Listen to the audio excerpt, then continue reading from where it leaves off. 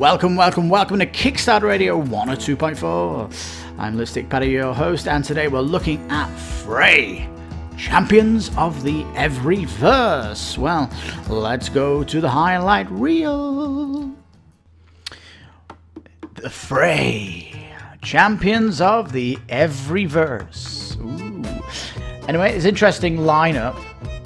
Some are melee, close quarter competitions, some are range with the arrows, some are magic wielders. You can see. This one here though, look at her. She's got no weapons, wearing a dress like she's going to a ball. There's like rumours going around that Kickstarter projects are getting hit by Nemesis, but I don't think that's true. I mean, nice box cover here. We do like this art. A mysterious cast, we'll say that much. In Fray, Champions of the Everyverse, your goal is simple. Buff yourself means get stronger. Debuff means weaken. This word buff is coming from the video game industry. It's kind of weird. How's a pirate really going to go up against a wizard? Be a fantasy here. It tries to bend on the sci-fi, but it's not like we've got an ATST in the arena here, or an Ed 209. But the arena looks massive. Look at this table. With all these squares here, you could really be a far distance away from each other at the beginning. Yeah, you're just all in the boxing ring and you're all flying spells and weapons and all this jazz. And if you're a range, you're just going to be kiting the melee guy around. So balancing melee and ranger, that has me kind of worried. Team mode then, up to 4 players. Take on a team, a battle royale. So if you're up against the other champions then here, who's taking control of them? That seems more fun anyway, where there's a game master with all the characters trying to attack your team. That's a kind of nice. Got a nice art with a glow around it in the middle. I do like that. Use this card to re-roll any one die. So it's not it's not like super powerful. It's just a re-roll. It's kind of, it almost is dull. There's lots of like different things that you can be doing here, and that's what I like about it. It has this nice open-ended system, but only 15 unique items. D20 makes it certainly interesting, doesn't it? And these D6 dice, I mean, almost like Monopoly dice, don't they? But the battle dice look amazing. It would be kind of strange if you got 2 of these in your hand. It would be kind of weird in 2 of the same shields. Champion's Axe of Frost, and then a Champion's Axe of Fire, and had similar art, but just mixing it up with colours, and then you could have had 2 of these that are unique. That would have been really easy to do. Stretch goals, they get the linning treatment coming up, nice. Double-sided board with some kind of indoor arena. So it kind of worries me that it says new champion, ninja, and an item card, but it doesn't say miniature here, so it's very confusing. There's not much information on these. That's not going to unlock 3, is it? I don't know. It would have been nicer here to show their abilities too, so we can get to see how they roll out. Because showing the special abilities, showing the ultimates will get people excited about these. Could do with more. And they're just kind of posing like they might be in a museum. Yeah, they all look good. They just could be more dynamic. Definitely could be more dynamic. So I still don't know what this character's all about. It's just weird. You know, the abilities are kind of... It looks like these abilities... They've only got 3 abilities, which are attack. Have they not got any support? Have they not got any defense? Special abilities? It's a very small rule book. Champions of the Everyverse needs to do a lot more to tell you its message. And with all these characters, it would be beautiful to show off all of the cards with all their abilities, so we can really investigate which characters we like. It's something to watch. I think it's got potential, but it needs to do more. Would we recommend it? Not yet, but I'm still scratching my head at this Kickstarter, you know, where it could be doing more, and is it not bleedingly obvious that it needs to do more? Well, anyway, let's go to the Kickstarter page and we'll see where it can be improved, but it does have potential. So let's go to the Kickstarter page right after this important message from the studio. Kickstarter Radio 102.4 does not stand still. It is constantly evolving. Our Saturday show has just been upgraded to the newest, skinniest version, where we only look at the games we covered in the week in a new, skinnier format. Also, our live show on Sunday has been trimmed off the fat too, and we look at games that we could not cover in the week that are full of promise too. And also, we will be covering all the interesting and cool games that are worth your attention, so it is worth subscribing to this channel just to see all that we offer. So why not subscribe and make this channel even better, as we have a ton of social stretch goals, so this channel gets bigger, better, and better for you, the viewer that loves Kickstarters.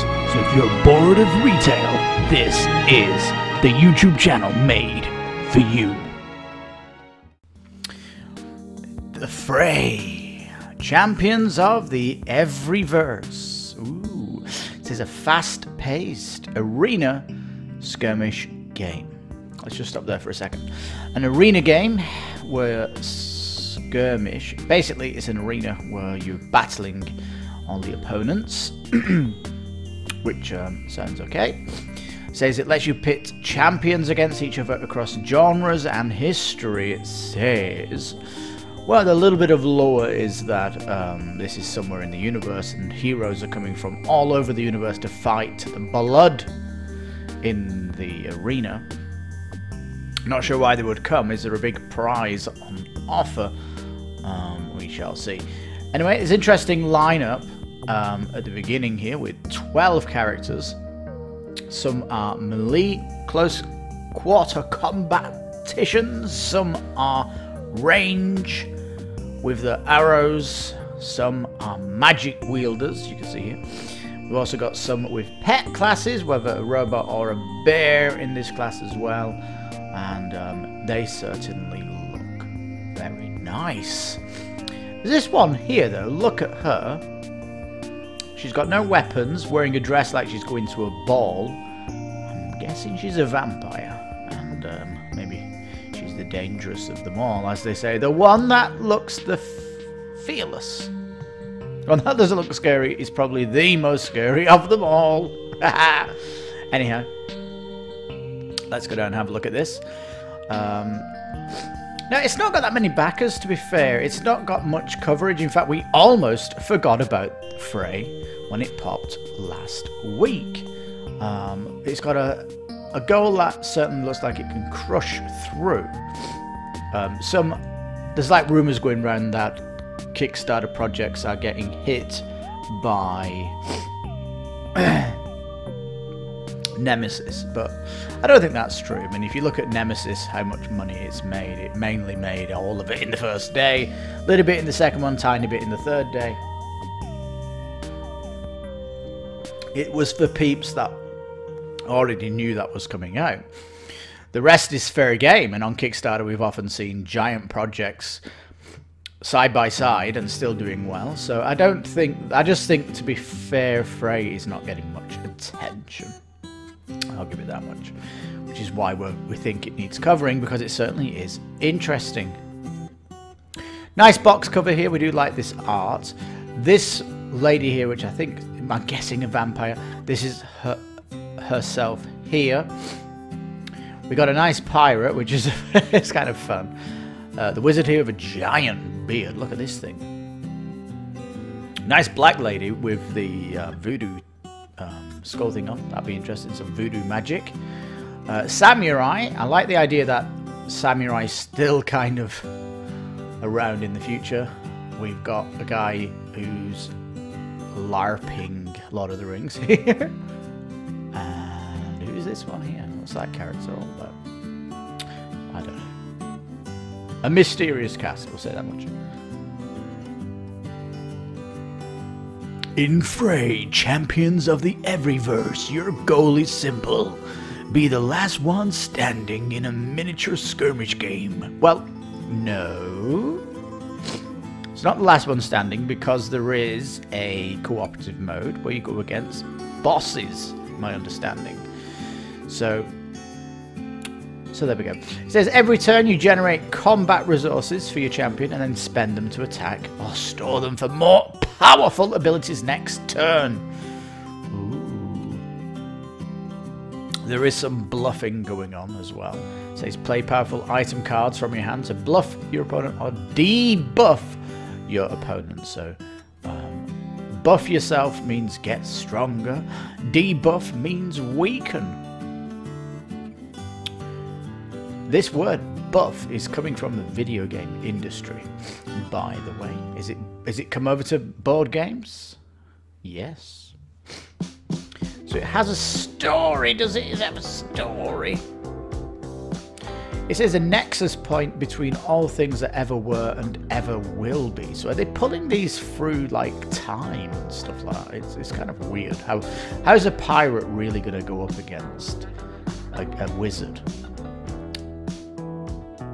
Anyway, so we're talking sheer fantasy here. It tries to bend on the sci-fi, but it's not like we've got an ATST in the arena here, or an Ed 209, some kind of giant mech. Why is a mechanized unit not in here? Might be. We don't know. The stretch goals have all been unveiled anyhow. Now we've got these player boards here, and nice big hero image, which is nice. Unique background on that, really cool. There's even a smaller one here for the pet classes. You've got your abilities across here. In fact, we don't really see these on the page until we get to the rulebook, but the arena looks massive. Look at this table. With all these squares here, you could really be a far distance away from each other at the beginning. And it reminds me of like a Royal Rumble. It is quite fun though. It is fast paced because you can move quickly around. It doesn't look like there's any environmental things that are kind of blocking path as well. It's like literally a Royal Rumble, isn't it? So yeah, you're just all in the boxing ring and you're all flying spells and weapons and all this jazz, and it's all happening. And potentially you could do your own type of rules. I mean, this could be 2 versus 2 here, and so yeah, there's that. Single, it says choose what type of game you want. So single mode, where you and one opponent both pick one champion. This is going to be fast-paced and quick, but if you've got one champion, look how big it is! It's huge! And if you're arranged, you're just going to be kiting the melee guy around. I don't know, maybe the melee person has a way of closing you quicker. But then if that's the case, the range person will have a way of blinking away from you. So, I don't know, it's going to look really... I don't know how the mechanics are working here when you've got a range versus melee. Melee can get close to you, but you can blink away. There's always an ability to kite. Should be an ability to kite. Otherwise, the melee's just going to get close to you and you're going to get crushed. I mean, where's the balance? So, balancing melee and ranger, that has me kind of worried. We'll say that much. Team mode then, up to 4 players. Take on a team, a battle royale. So if you're up against the other champions then here, who's taking control of them? Is it like a games master that's controlling more? That seems more fun anyway, where there's a game master with all the characters trying to attack your team. That sounds more fun anyway. So yeah, quite an interesting lineup here, and the stretch goals push it more. We shall see about that. The dice are quite nice. Attack, defense, and movement on them, and you have got the resources there that you can store up, and the abilities are all... It's massive asynchrony between all the characters. And yeah, there are item cards in the game which really mix it up, and the cards for these are kind of nice. Got a nice art with a glow around it in the middle. I do like that. They all have a unique name. Here, like Cetherius' spellbook looks like an interesting item. This kind of red smoke coming off it. Super cool. But again, it just says it's an instant spell. Use this card to re-roll any one die. So it's not it's not like super powerful. It's just a re-roll. It's kind of, it almost is dull.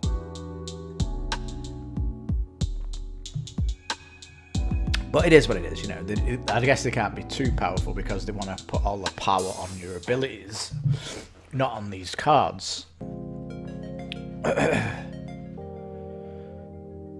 Now it's nice here, it says, be the last player with a champion standing and you'll be the contest of the watchers. I think it would be quite fun if... I mean, there's 12 here, but let's say it unlocks the full line, these stretch goals, that you was playing 2-player. And you each chose one hero. And if you defeat one, then the other person picks another hero to come into the game against you. Your health stays the same. And it's basically you're going through all the heroes to see who scores the best. Because if you get a kill, bring on the next hero, then it almost plays like a video game mock combat Street Fighter, where you're keeping your health between each round and scoring it that way. That way it could be interesting, and also really fun then, because you're going to be going through the characters. So there's lots of like different things that you can be doing here, and that's what I like about it. It has this nice open-ended system. Big board as well. Now these champion cards, look at the size. We can't see this. We can't see this. These are the companion cards, and only 2. Minis are 32mm. They're all unique, of course.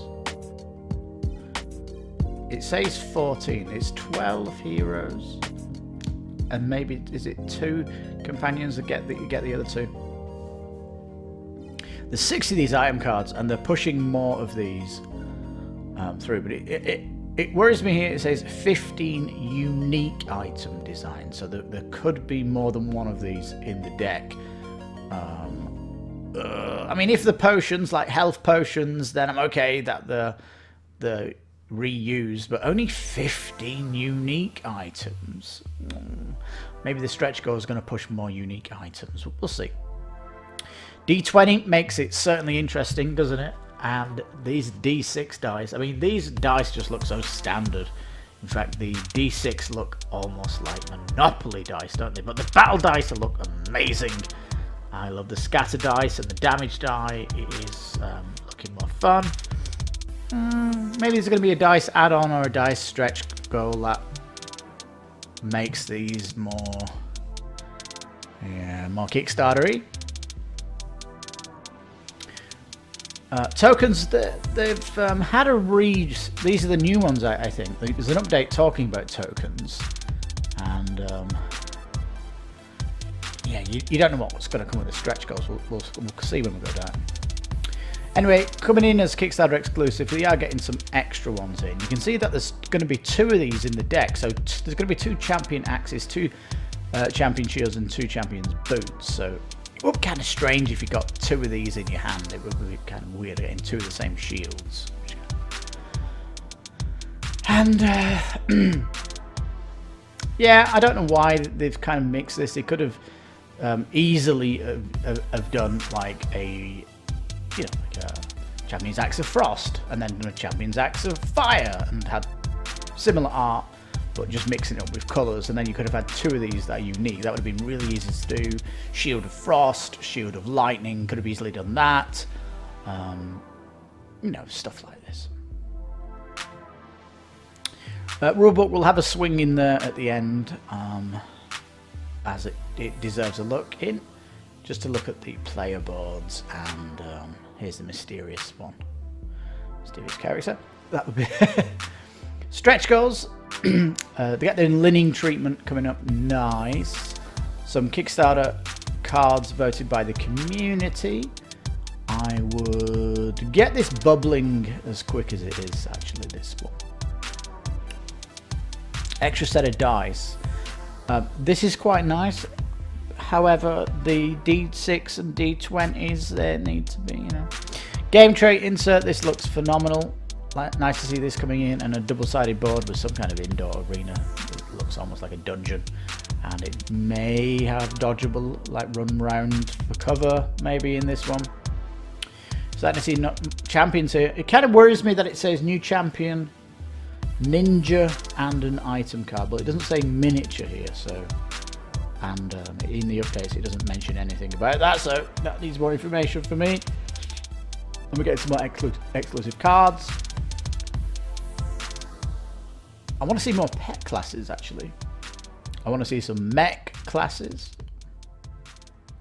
But it could go beyond this. Depends if it blows up or not. Now, they've got some interesting social goals. Oh, yes. Look at this. Unlocks the arena and grand center. What is this? So, not much information on these. This one unlocks Arabeth, Harold, and the Sheriff. That's 3 characters here unlocking with just retweets. Unlocks a gadget in a Gatling turret. You know, so this is potentially, I don't know, Arabeth, Harold, and Sheriff. These are not characters, are they? It's very confusing. There's not much information on these. That's not going to unlock 3, is it? I don't know. Are these really unlocking 3 characters? I don't think so. It is kind of strange. Or you're just getting a photo of these. I don't know what it is. I don't know what it is. Master unlock, though. If all the social stretch goals are unlocked, you're going to get a team image of all character miniatures. All the character miniatures. So might have to get there to see what all these look like if you are unlocking characters through this. Anyway, it's very cool in whatever it's doing, and so get on there. So our gadget, she's like a mechanic, this one. It would have been nicer here to show their abilities too, so we can get to see how they roll out, because you're kind of keeping it a secret here. And if you look at games on Kickstarter like Dice Throne, they like to show you the character abilities. Why are you hiding it? We need to see it. Come on. And I think showing them off, showing the special abilities, showing the ultimates will get people excited about these. This is just, hey, look at our mini. Look at the little bit of lore on them. That's about it. So, could do with more. Now, the minis, the previews of the minis do look nice. They are not like dynamic, are they? They're kind of posing for the photograph, when they could be way more dynamic. I mean, you're in a battle here, and they're just kind of posing like they might be in a museum. So, Marina here, she's almost posing. Yeah, they all look good. They just could be more dynamic. Definitely could be more dynamic. The bear is the only one that's looking like it's getting ready to attack. And this one, I mean, come on. What is going on with this one? The Watchers have chosen Arabeth to fight in the arena, placing a great burden on the other champions by her very presence. Always up with a challenge. Arabeth seeks to claim dominion over her enemies and plans to use her powers and charms to make her way back to her dark kingdom. So, but I still don't know what this character's all about. It's just weird.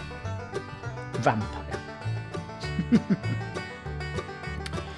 And Harold. None of them are looking dynamic. Arabeth is the worst one. Completely worst. They could just be in a museum posing like this. And no dynamic minis at all. They're supposed to be in a battle, and the bases are all bare, and yeah, so it's hit and miss. These are all previews though, and it's coming out March 2021, so it's a long time yet to go.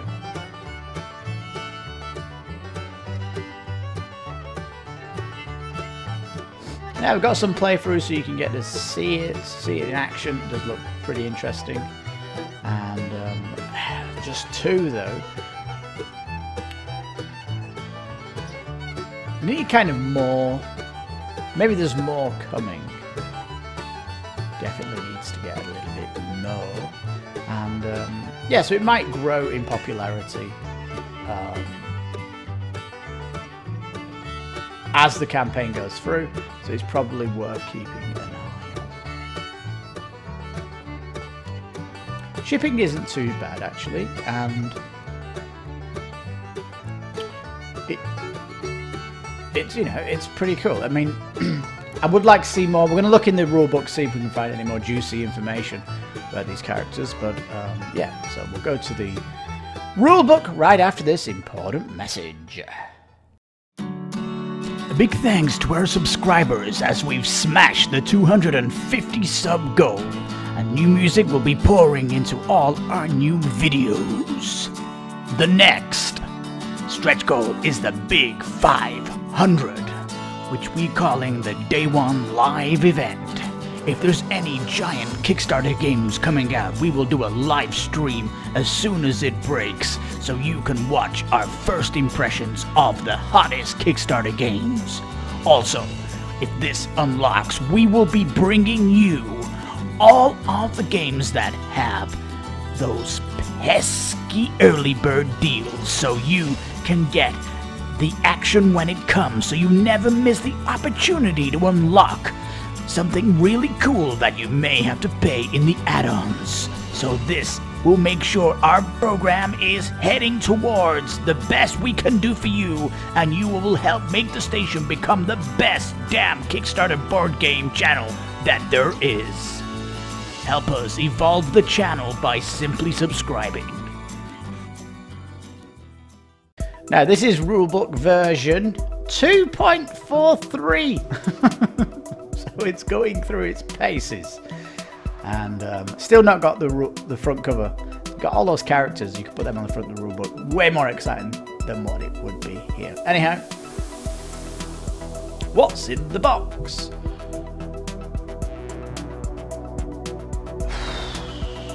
What is Fray? What is in the box? I mean, it does look good on the table. I do like it. Deployment zones are as far away from each other as you can get it. Setup here. This should definitely be over 2 pages on your book. It looks like there's a lot going on the table, doesn't it? You've got your hero card. You've got this card here. What is that? And item cards look very big actually here in this picture. And you've got the collection of dice here. Now, it should kind of say... It should have colours on here, right? I mean, colours, what I'm talking... Numbers, it should be numbers. Because it's like, put these cards here, put that there, put setup, blah, blah, blah. I don't know. Right, the champion cards here. The only one that we're getting then is the gunslinger. And it looks like, you know, his abilities are the big gun, make a long-ranged attack against an enemy champion. Bullseye, make another long-range attack against an enemy champion. And twin pistols, make one long-range attack against an enemy champion. So essentially, you know, the abilities are kind of... So this twin pistols looks like it's his ultimate then. It's using... It needs 3 attacks on the dice. Make a long range attack, and at long range, a second range attack against a different champion at short range. So it's kind of a 2-shot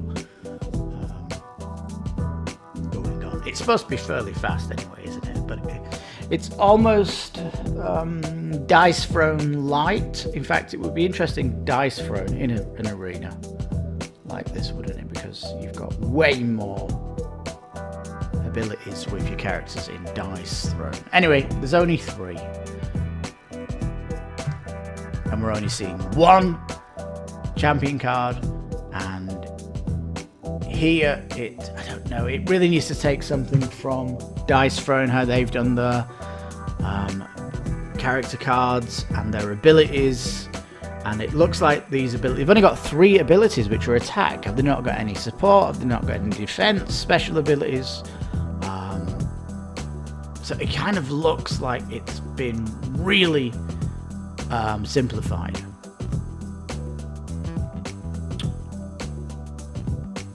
So rulebook is, you know, it's obviously going through paces, and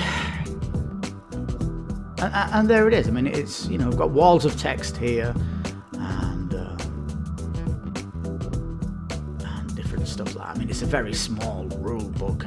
I mean, it's a very simple game.